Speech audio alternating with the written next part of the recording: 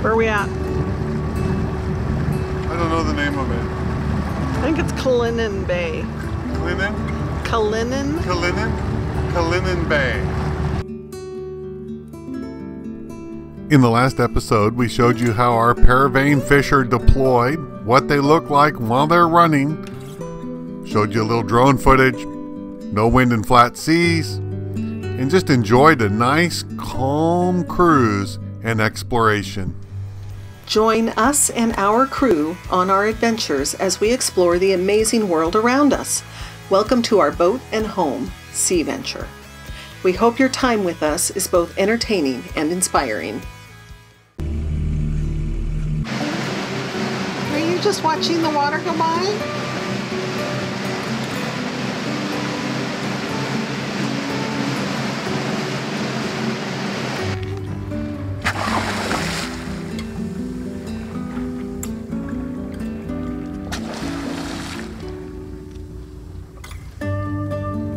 We're going way too slow for them, I'm sure. All right, we had to work for this one. But he's a pretty one down there. That's a nice fish. Yep, all right. Okay. Blake's watching you fish. He's watching the pole. Yeah. He saw the bait go down. I think that was intriguing. The pole is intriguing. Intriguing to me. Yeah. We're continuing westbound down Peril Strait towards Sitka, and we finally broken free of all the big passages, and now we're working navigating through some smaller passages, and it's really kind of fun and interesting. We're going past Big Rose and Little Rose Island, and here is how they look out the window. There's Little Rose, some little piles of what look like rocks, but noted as little islands on the chart, and Big Rose Island. At the approach and entering Baby Bear Cove.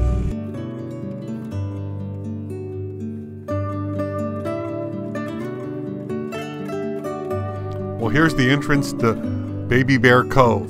This is actually sped up 10 times actual speed. How do we say this? This cove has a certain pucker factor related to getting in. You wind between the rocks that you can see. You hope there's an opening in the kelp, and we found one right there to squeeze through. Then there's a hard turn to port. Then another narrow passage with a rock right in the middle coming up. So we got to swing to the port now to miss the rock. Then we work our way toward the back of the main part of the bay. There's a little hook around the corner. Looked like a great spot initially, where we anchored until the wind kicked up. Later on you'll see that we needed to move, but a beautiful little setting, room for one boat, or maybe as it turns out 3/4 of a boat, Sea Venture's size. So here I'm getting ready to set the anchor. Again, still speeded up 10 times. Rosie does all the driving and maneuvering. It's my job to do, I don't know, throw the anchor overboard. I'm holding a remote control in my hand that's actually running the anchor.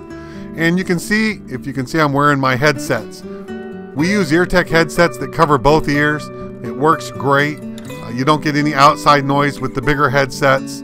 We use them all the time. We've seen them with us docking. Here we are anchoring with them. It allows us to chit chat. If you're interested in EarTech headsets, I'll put a description in the link below. They're not very inexpensive. We've had cheaper models. Don't buy a cheaper model. We have them all on board. These are the only ones we use. We are anchored in Baby Bear Cove, and there's a little family of deer on the beach. Jim and his halibut. Perfect size. That's cool, he fits on the table. Here's the bigger of the silvers we got today. Yeah. He's about 10-ish pounds, yep. Fish cleaning and phenomenal surroundings. It is raining, but the wind has stopped. So that part is nice. Another boat came in and joined us. Back there is the nook where we were anchored originally, but it was just a little too small with the wind, and we were not comfortable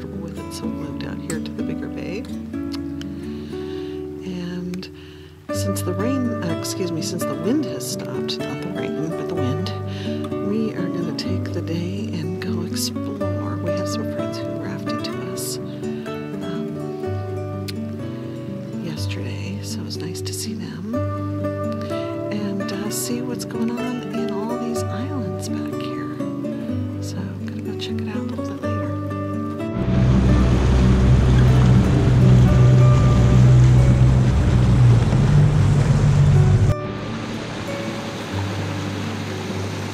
If you're a subscriber, thank you. If not, we'd love it if you'd subscribe. Push the like button if you like it, and the notification bell so you'll know the next time we upload a video. Thank you all so much. Well, when you go in an anchorage, one thing you're going to have to do is go out of an anchorage. So we're back to pucker time and trying to cruise out. Here we go, 10 times normal speed. Not much of an opening this time. Can see all the rocks, but at least we have our exact track that on time 0 that we used to get in, and we'll just stay right on it getting out. Here, let's take a quick pause, and I want to show you another new feature we've added to the channel that we hope you'll like. You'll remember that we added a feature a couple weeks ago where you could click a link in the description down below and it shows you exactly where Sea Venture is today. Well, this is a feature right on the YouTube channel that we think you'll like. Let me show you the computer screen. You can follow along and I'll show you what it is. Here's our last video from last week.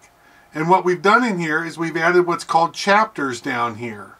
So you can see as I move along the screen, it shows you and gives you a title for what's in that segment of the chapter.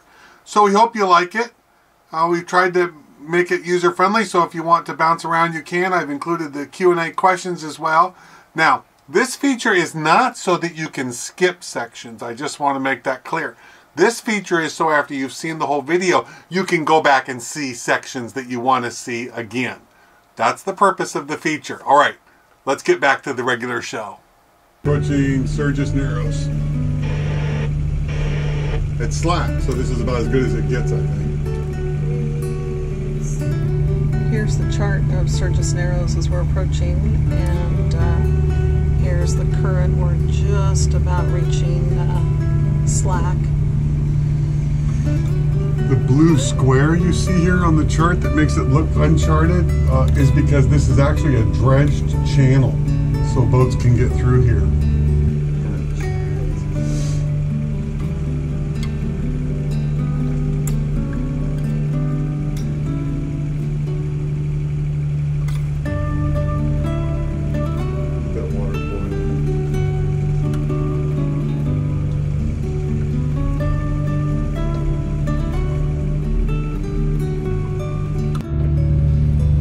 Two buoys in this channel, and here's the first one.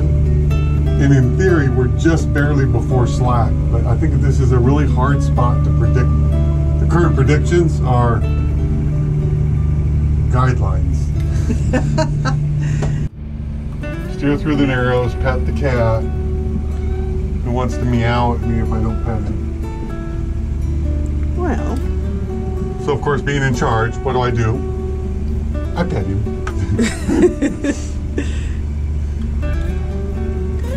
Barkley's the one who just wants to play. Blake is just trying to get through the moment. He's the nervous one. Although he doesn't look too bad right now. As long as the water's flat, right, pal? Yeah. Flat seas, that's what we like. Here's the third buoy in succession, and it looks like there's almost no current on it. It all just funnels right there. Here it is on the chart. We're in Salisbury Sound. We are experiencing some nice gentle rollers. From the point out there, it's about 3,000 miles to the next land, so we're just all open to the North Pacific here. We are working our way around this little islet right up here, and where it looks like it's cloudy and rainy. Yep, that's where we're going. We're going in there to our anchorage for tonight. The entrance to Cullinan Bay. Right off of small, gentle rollers, and now it's pretty cold in here. We got about a mile in.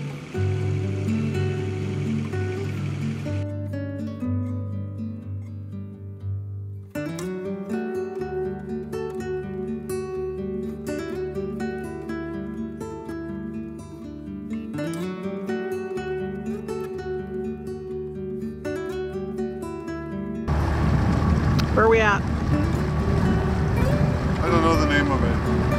I think it's Kalinin Bay. Kalinin Bay. About 4 hours out of Sitka. Evidently a super popular destination, and we're the only two boats, Fern and us. And there's supposed to be a great hike here, so we're going to do that tomorrow. And right now, we're just kind of getting the lay of the land.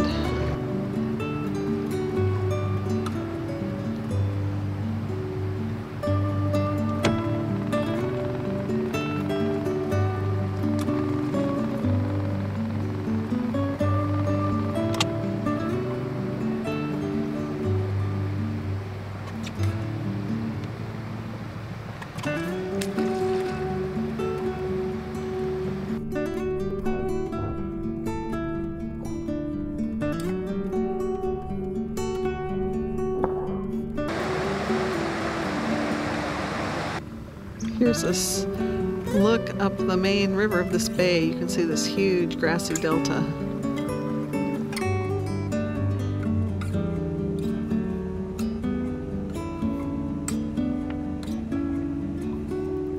Yeah.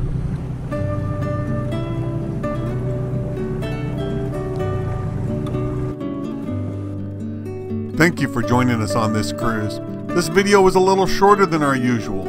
Let us know in the comments below if you prefer longer or shorter videos. We would love to hear your thoughts.